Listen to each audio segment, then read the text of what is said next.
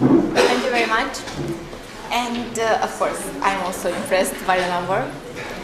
While, well, not exactly in Roman law, I was saying also to our chair, I will talk about exile generally in ancient Rome, like social considerations, political and legal considerations, because public Roman law was not exactly so developed as private law. And because I shall make reference to Ovid and Seneca, and as far as they're concerned, we have more literary sources than legal sources referring to their exiles. When we refer to ancient exile, some of the scholars consider that it is of the utmost importance to strictly distinguish between the political legal reality and the literary vision of the facts presented in the literary works. Nevertheless, as the sources that we have at hand, as I previously said, are not always purely historical or purely legal ones, but rather literary pieces of writing, a realistic approach of the situation reveals that a clear separation between the political, legal and social perspectives on exile cannot be properly realized. If we take, for example, Ovid's exile, we discover that most of the sources are his work. And we should not forget that Ovid's exile is still one of the most unsolved mysteries of the Augustan period.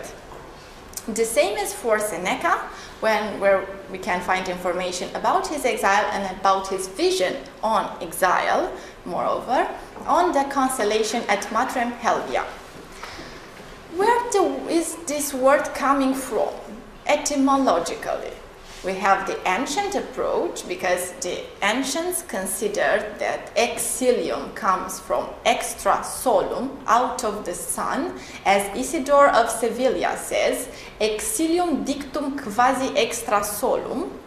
And it is the approach that is also reflected in all of its work, because he feels that he is casted away in solitude, darkness, coldness, at the end of the world, out of the civilized world. He feels that only despair and sorrow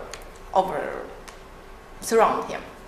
And moreover, Tomis is for him a land surrounded by negative mythological significations, if we think of Medea and all the issues.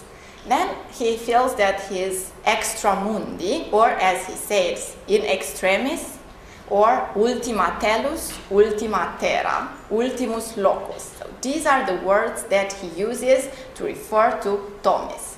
And now I guess that you just imagine why I've chosen exile, because I come from Romania, and because Ovid was exiled there at Tomis, today Constanza. You should definitely visit it.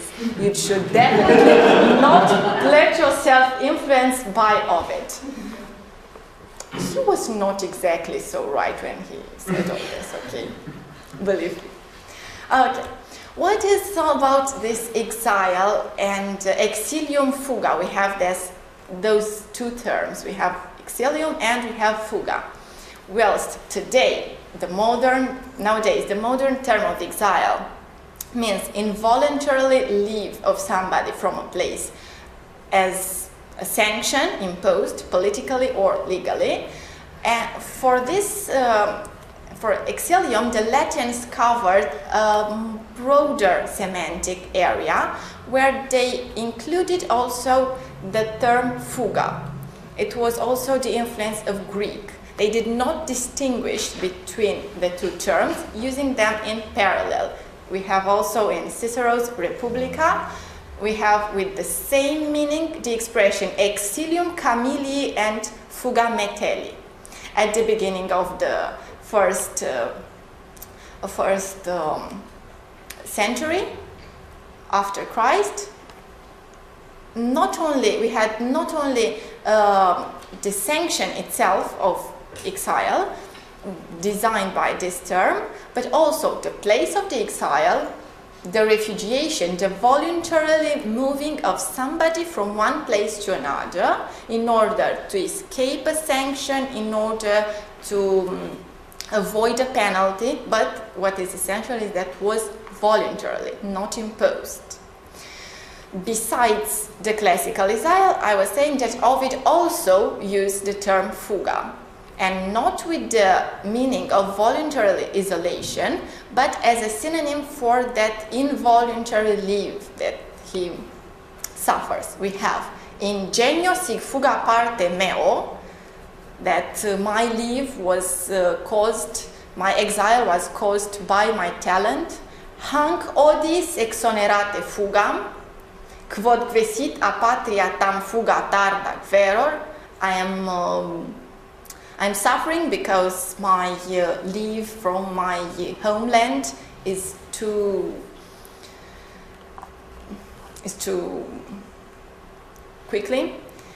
quick, I'm sorry.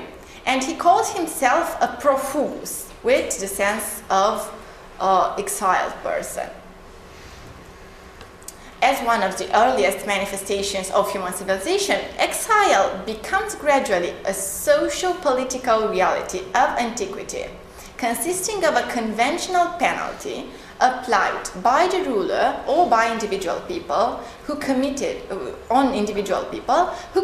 a crime, or as a means of providing a compensatory satisfaction for the victim's family. Subsequently, the punishment which involved exclusion from the community essentially extends, at last in archaic and classic Athens, on other crimes such as murder intent, cutting or destruction of sacred olive trees, guilty neutrality during wars, or aid to an exiled, sometimes also crimes of impiety. And okay.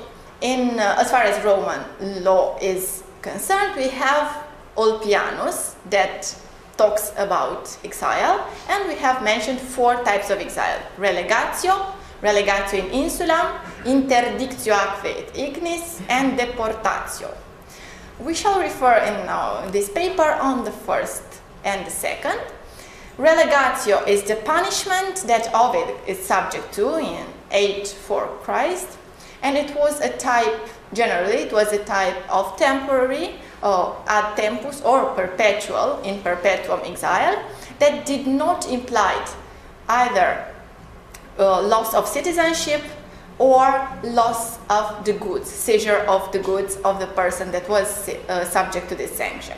Relegatio in insulam, supposed in the year 41 after Christ, the year in which Seneca was exiled under Claudius, both the indication of a concrete place for the exile and the seizure of half of the exile's fortune. From a pecuniary point of view, we may believe that Seneca was a bit more affected, but he suffered less. Stoics have their own way of seeing life. Let's see a bit about Ovid's exile. I mentioned at the beginning that it is still considered an unsolved political, literary issue, legal issue. We're not sure. There are so many theories on Ovid's exile, and most of them come from the interpretation of his work. He speaks about Carmen et error, the poetry and a mistake. Which poetry? Some say it's ars amandi, others consider that generally his ars poetica, his vision on poetry is the problem, because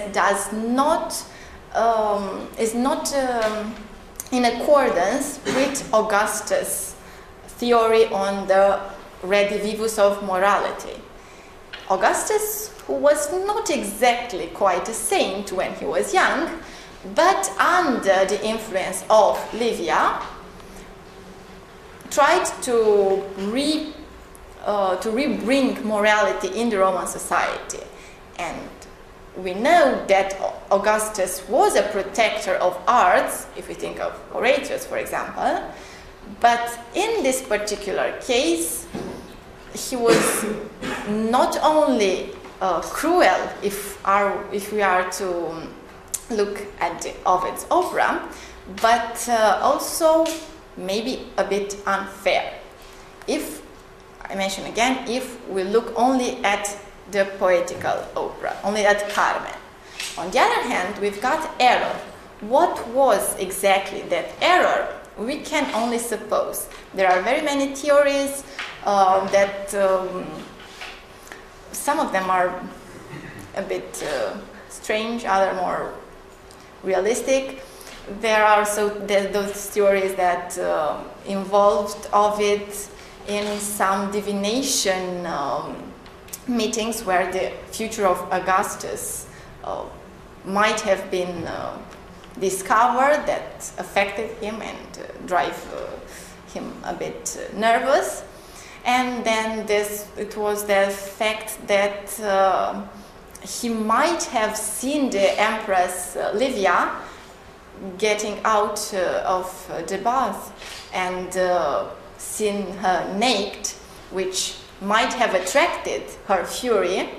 It is known, it is true, it is known that she was very hostile to Ovid, more hostile than Augustus, and we incline to believe that Augustus was influenced by Livia.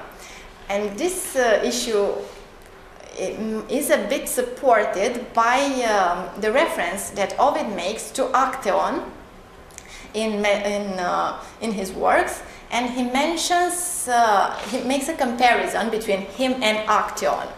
These comparisons are not rare in his opera, in his works, because he also compares himself to Ulysses. But the comparison to Actaeon made many scholars believe that it might represent a clue towards the real reason of the exile.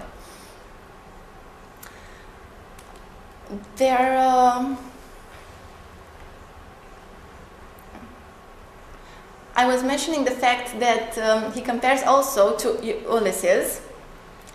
He creates in his poetry, in his Tristia and Epistolae ex Ponto, a real myth of the exile, and he depicts all the tragedies of his situation with poetical means. In this situation yesterday, when Gilles spoke about Ulysses and the punishment of the suitors, I was thinking a bit, well, if Ovid compares himself to Ulysses, how was he helped by Apollo? It was just, what should have Apollo done in this case to help him?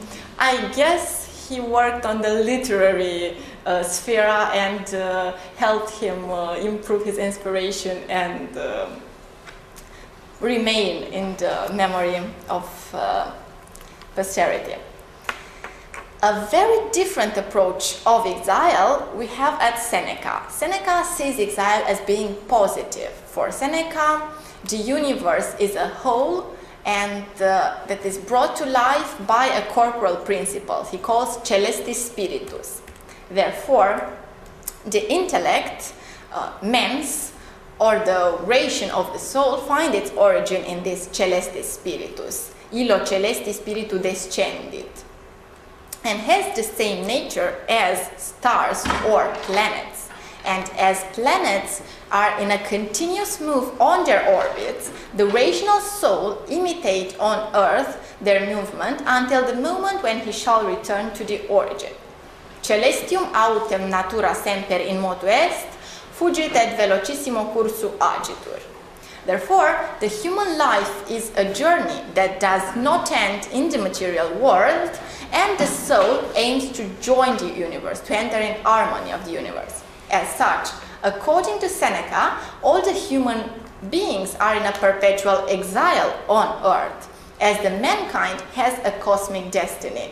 It's inspired by Empedocles and his vision on human destiny. And in the light of this, no place of exile can be better or worse than other, because the exile does not have in itself something terrifying. We are naturally alienated from our cosmical identity.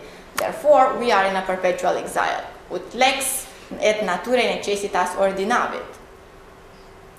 Consequently, Seneca also discredits the idea of locum exilii, as I said, seen as a place of sorrow. It is on the totally opposite, perspective than that of Ovid. We have here nullum in venere exilium intramundum potest, because it is just a logicomutatio, a change of place. The relativization of space is sustained by arguments that find their origin in the very ancient reality of the benevolent exile. Seneca mentions the foreigners attracted by the city of Rome, the unwelcoming Mediterranean islands that still attracted many, the colonization and migration phenomena that he calls publica exilia. Neither he intends to rely solely on his personal experience. Being a Stoic, practically Seneca reflects all his Stoical philosophy in this Consolatio ad Matrem Helviam that he he speaks about exile. In the end, I shall talk a bit about the Christian tradition, because in the Christian tradition, after the fall from paradise, the man is subject to a perpetual exile during his earthly existence. And thus, though fallen, the human being aims for redemption and for the perfect harmony of God that cannot be reached during his mortal life. This lifelong exile can be therefore regarded from one perspective with the Ovidian meaning, I may say, an involuntary isolation full of sorrow, as it is extra solum, the sun, that a metaphor for God, extra mundi, if we think of the heaven, or outside joy and perfection, shrouded in a continuous desire to enter the grace of the Creator. But on the other hand, we may have in this Christian vision of the life as a perpetual exile also the other approach of the positive exile. And if you look at Paul, second epistle to the Corinthians, we've got living in our bodies, we are far away from God. And he continues explaining that the life on earth is not necessarily a life of sorrow, but it must be a life of hope. Therefore, we have to be